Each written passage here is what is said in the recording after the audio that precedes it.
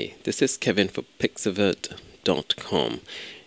Halloween's just around the corner, so I wanted to do a Halloween themed video. My first idea was to do a Slenderman themed design. However, I wasn't able to get Slenderman to look both elusive and menacing.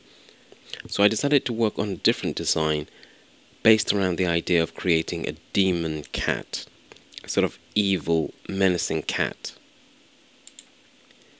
And that didn't go too well.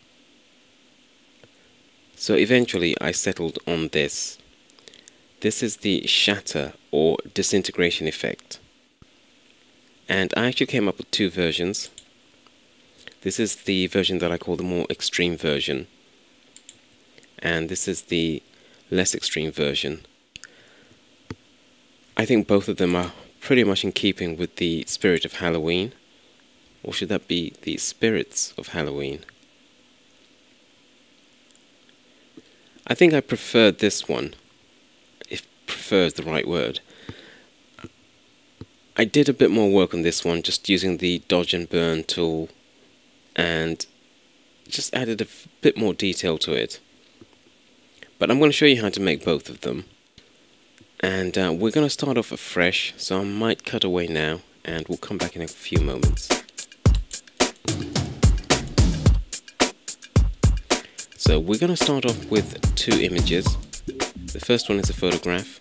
This one's black and white. You can use a color image if you want.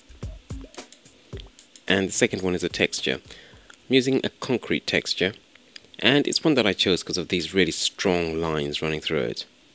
We're going to use the Displace Filter. And I'm just going to run through the changes that I made to this image in order to use it as the Displace texture. So this is the image that I actually used, and the edits that I made involved reducing the amount of detail in this image whilst retaining the strong black lines running through the image. Also, I grayed out quite a lot of the image so that it was as close as possible to mid-gray, and I softened these dark lines without completely removing them. So we're going to start off with a surface blur. And I found for this image a radius of 11 and a threshold of around 82 or 83 did the job. The next thing was to just soften these lines and to darken them. So I'm going to choose Filter, Blur, Gaussian Blur, and I found a radius of about 5 was correct for this image. And then we're going to fade that. And because we're working with a black and white image, I can choose darken or darker color. They'll both do. And what that does is that it darkens the image where it's already dark and also softens these bold lines that we've got running through the image. Finally, I turned a lot of the image to mid-gray. So we are going to do that using a levels adjustment. And to show you what I'm trying to do, this is the histogram. You get that by going to the window menu. And what I want to do is to bring the mountainous part of the histogram to the exact center. So that there is the exact center. And you can tell because it says 128 in the levels there. So that's 128. And that's the center. And I want to bring the mountainous part of the histogram, this area here, right to 128. And we can do that using this slider, the gray slider. Just going to move it to where I want the center of the histogram to be. So as you can see, that shifted everything to the left. And if I now go to 128 around there, you can see that we've got the mountainous part, the huge part of the histogram piling up around 128. And that gives us mid-gray. Now the importance of this is that when you use the Displace Filter, what happens is that anything which is black moves in one direction, anything which is white moves in the opposite direction, and anything which is mid-gray just stands still. So I want as much mid-gray as possible inside of this image. Light areas will move one way, dark areas in another way, and you'll see exactly how that plays out. I'm going to actually flatten this image now. So we're going to choose right. So I'm going to right click that layer and choose flatten image. And now I'm going to save this as the displacement map. To do that, just choose File, Save As, and I've already done this. I saved this as this document there, Face, Shatter, Displace, Blurred. I also saved the non-blurred version, which is the original version of this texture, and that's Face, Shatter, Displace. We're going to actually use both, and I'm just going to demonstrate what the difference is between these two. I'm going to cancel out of there, and I'm going to undo that flattening, and what I'm going to do is to undo the changes that I made. So we're back to the original texture, and what I'm going to do is to get rid of this now because we don't need this. Now when you create your texture, a few things are important. Make sure it's black and white, make sure that it's exactly the same size as your document, and I'll run through a few of these essentials again right at the end of the video. So what we now do is to make a duplicate copy of the background or the base image, and I'm just doing this because I like to work non-destructively whenever possible. I'm now going to apply the Displace Filter. Before I do that though, I want to demonstrate how you can create that sort of distorted image that I called the extreme version in the final edits that I showed you. We're going to go to Filter, Liquify, and we can use this tool here, the forward warp tool, to distort the image, and you can distort the image so that you get a nice demonic scream happening inside of the image. However, I've already done this. I saved that as a mesh, and if I hit load last mesh, you can see the distortion that I created in that image that I call the extreme version, and this is before the distortion, that's after the distortion. What shall I go for? I'm going to go for before the distortion. But if you want to make any distortion to this image, make them now rather than later on. So I'm going to cancel out there and we'll work with the undistorted image. What we now want to do is to apply the Displace Filter. So that's Filter, Distort, Displace. The settings here are where you do your work. This takes trial and error, and after you get the right settings, then everything's quite easy. I found that 10 and 10 worked well. Stretch to fit, repeat edge pixels. The important thing for this particular image was that the texture that we just saved and the image that we're working on are exactly the same size. So I'm going to hit OK. And now we're going to go to the original unblurred version, and I'll show you what that does. That distorts the image, but it distorts it in a way that creates a lot of what I would call disintegration. I don't really want disintegration, I just want more a shattering effect. So I'm going to undo that and we'll apply the different version, the blurred version. And once again, this distorts things, but we don't get that sort of really speckly disintegration happening.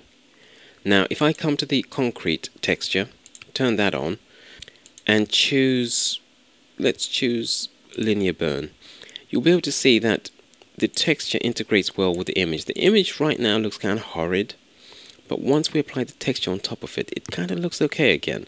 But we've got the disintegration happening here, we've got disintegration happening in other parts of the face. We can increase the distortion by going to the base image again. That's the image that we distorted, and we can increase the distortion by reapplying the filter. So you can see now the distortion is getting even more crazy, and if I reapply it again, Control or Command F on the keyboard, you can see that we get even more extreme distortion. I'm actually going to undo that, and we'll go ahead with this version, and we're done. Just going to Alt drag the base image, put it right at the top and put it on vivid light, and as you can see, we're done. That's the distorted image with the shatter effect, and it's as simple as that. The main thing that you'll find you need to do is to work on the texture. Make sure that the texture is exactly as it needs to be to create the effect that you want. And really, that's where most of the effort is required. I'm just going to finish this off with a few flourishes. Let's take the pen tool and draw a shape around the eye. Let's just fill that in with black. I'm going to make a copy of that, just Alt drag that over there, just make sure that the other eye is covered. and then we are going to feather that a little bit so that she gets that demonic look in her eyes. And now I'm going to make a duplicate copy of this one here. That's Control J, give that a white fill, and then give that a black mask. That's Alt clicking on the mask icon. And then we can just use the brush tool to paint one of these speckly brushes. Let's choose Spatter 59, reduce the size of that, and with a white foreground, I'm just going to paint on the mask, just allow some of that white through and give her a nice demonic look. And I'm going to change the colors, increase the size of that,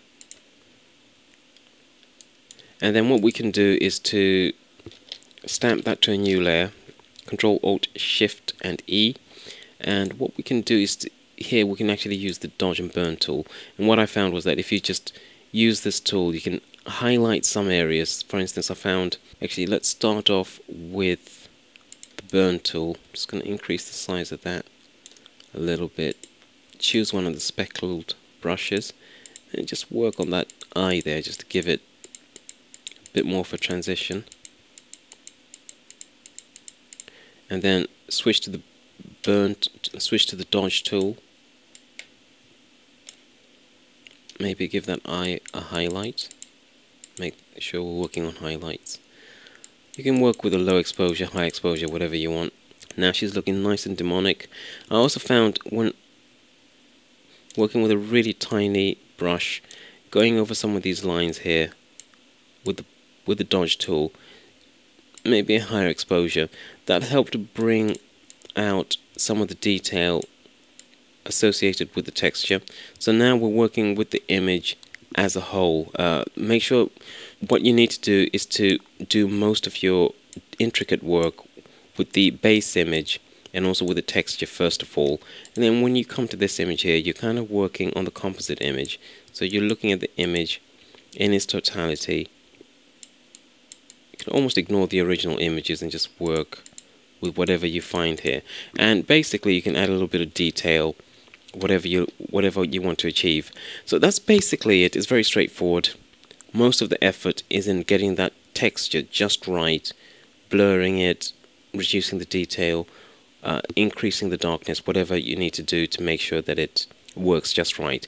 The reason that I was so insistent on getting a mid-gray in this area here was because if we had white, the distortion that we would have got inside of this layer here would have been extreme, would have had parts of the image moving in one direction, other parts moving in the opposite direction. It would have looked horrible. So mid-gray was perfect for just keeping the distortion limited. The other thing is, when you're working with the Displace filter, you need to get certain things absolutely right. For this kind of effect, make sure you use a Displace texture which is exactly the same size, down to the last pixel, as the base image. Secondly, most people recommend the texture is black and white. And finally, when you save your texture, make sure that it is a flattened document. Get any of those wrong and the thing might not work as you expect it to. Finally, just need to mention that when you're working with Photoshop CS6, there is this thing that happens sometimes, that when you try to crop the image, it doesn't crop. The default setting is to hide rather than to crop. So when you want to crop an image, you got to make sure that this thing is checked here.